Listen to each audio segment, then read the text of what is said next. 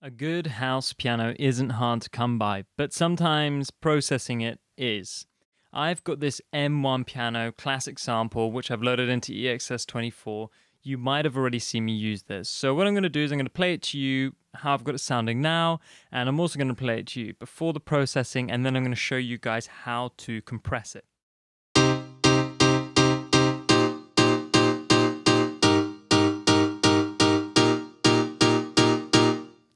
Before any EQ or reverb.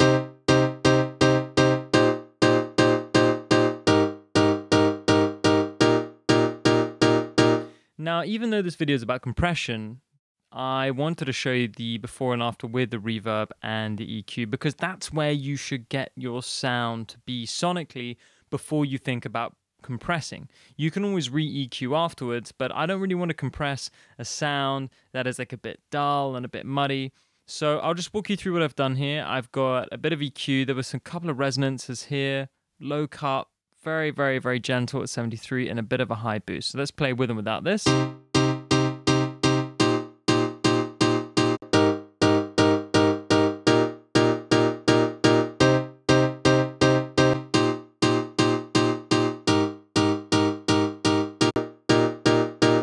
Already a huge difference. Stops that boxiness. I've got this great vintage console EQ, which is an emulation of a 1073 by Neve, and this comes with Logic. We've got a bit of drive, nice high shelf pushing at 10,000 hertz, and a bit of mid pushing at 4.8. So basically just making it a bit brighter. I'll play with and without.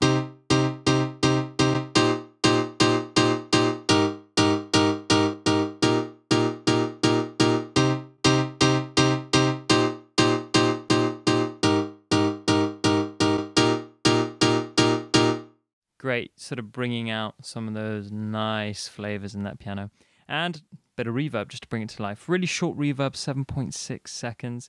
I actually just turned the chroma reverb on. I already had a room reverb on. I thought it sounded fantastic. I just brought down the decay and the wet, so with and without.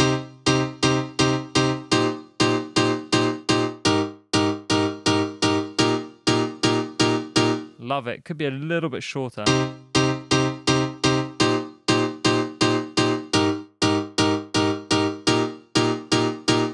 Amazing what a tiny bit of reverb can do. Now, pianos are great, but they are punchy, and this can be an issue for your mix, and the punchiness is cool, it cuts through, but in order to control it a little bit, we need to compress it. So what I'm going to do is I'm actually going to use the UAD 1176. Now, there's loads of different versions here. I'm going to use the Rev A, which is this white and blue one. Now, if you don't have this, don't worry. Logic make a version. So do Waves, and there are a few other companies out there. So just do a little bit of hunting. You could probably get one on the sale, or you can use the Logic one, which is free. I'll show you the Logic one now quickly. Here we go, and you just want to choose Studio FET. So what are we doing with this compressor? Well, we want to work out what the attack is first, okay? It works a little bit different. You've got input and output. So basically, it's a set threshold in this compressor. The more you drive the input, the more compression you get. And then the output is the makeup gain, so to speak. You've got attack and release, which work a little bit differently on this compressor. This is fast attack. This is slow attack. So opposite to Logic. Okay, fast attack, slow attack. And then you've got fast release, slow release. So what are we looking for here? Well, let's control the sound a bit. So we want a fast attack. And then let's see where we want to go with the release. Now, I'm going to keep this in the middle for now. Keep the release nice and fast. We'll keep the ratio at 4, so we're not dealing too much with the peaks of the sound, although we could try and compress it more by going to 8, 12, or 20. First of all, let's get the input right, so the amount of compression that we want.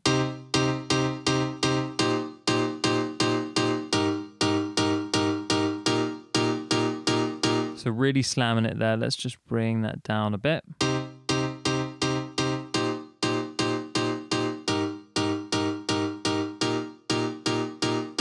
That's better. And let's just hear the piano with it off and on and just see how much we have to make up on the output gain.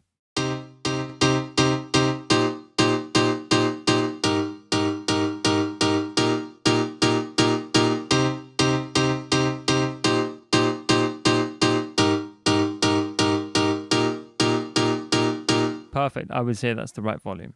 Now listen to the attack. When I make it slower, it's going to allow more of the punch through. So listen and think about the front of the piano. As I make it faster, it's going to make it feel a bit more squashed and have less punch.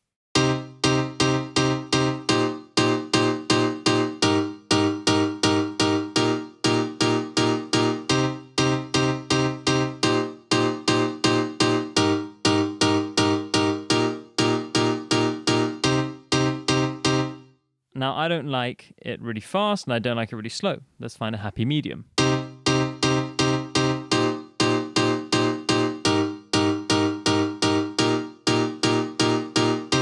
About there seems right. Now, that's still pretty fast, but it's not dulling the sound too much, but it is controlling that punchiness, which could be an issue later on. Now, as for the release, I always do this. I make it really slow, and then I gradually bring it back until I feel that it's in the right place.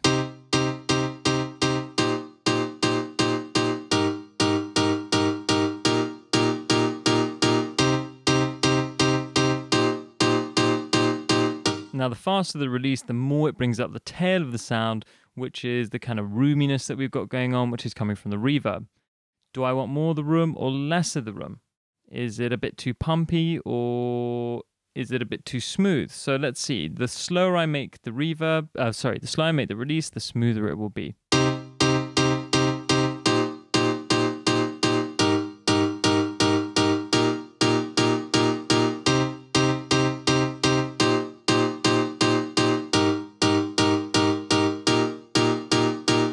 Okay, let's try it with the on and off.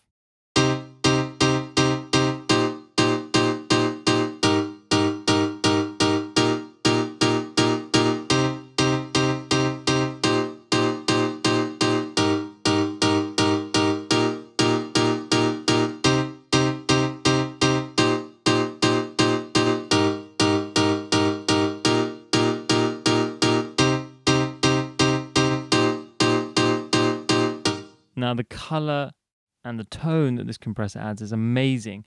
And I feel that we're really getting a more vintage sound because of the way we're compressing it. This really fast attack, this kind of it's pretty fast, medium release, and we're squashing it and it's bringing up that room. It is making it a bit more dull in the tone, but the color is pushing it forward, and we're getting a bit more sustain, we're getting a bit more solidarity throughout the piano. So just listen up for that.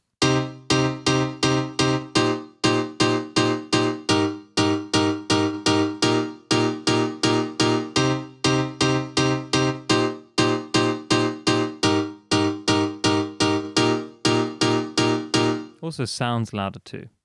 Alright guys, I hope you enjoyed that, and I'll see you in the next video. Remember, at Sample Tools by CR2, we also offer a mix and mastering service. Just head over to www.sampletoolsbycr2.com, click on the mastering tab, and you'll find our range of services there.